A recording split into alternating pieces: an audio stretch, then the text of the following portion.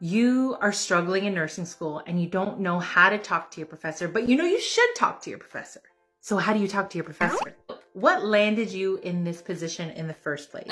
Were there circumstances that were unpredictable that led you to this situation? Maybe you just spiraled into poor study habits. Or really be honest with yourself as far as what led you to the situation in the first place. Second thing I want to share, don't look to your professor to be your lifesaver. What they can do is point you in the right direction or provide you with opportunities that you never knew existed while you were struggling to tread water. Briefly explain the situation, and it might sound something like, Dear Professor Jesby, I would really like to set up a time to talk to you about some concerns that I have regarding my performance in your course.